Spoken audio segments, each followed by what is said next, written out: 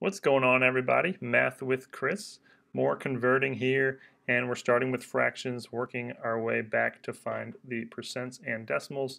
The fraction we're going to look at in this video is 7/20ths.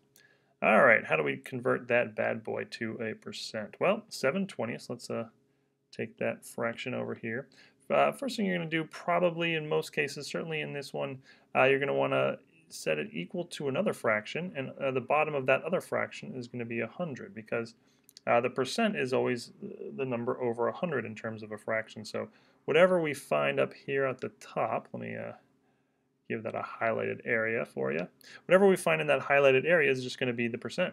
So how do we go from 7/20ths to something over 100? Well, along the bottom, 20 to get to 100, we have to multiply by 5, right? 20 times 5 is 100.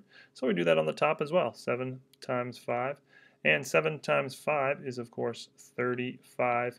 And 35 over 100, we've found our answer. That means 35% is equivalent to 7/20ths. That's nice and easy. And now to find the decimal, well, we take our percent, 35%, and we move the decimal over 2 spots to the left. One, woo, that's a straight one. 1, 2, and we end up with 0.35, and put it in our answer box. 0.35 is the same as 35%, is the same as 7/20ths, and that is it for that. So hope you guys found this helpful. If you need more practice on these, we got lots more of them. Click the video in the upper left for another example. See you again real soon.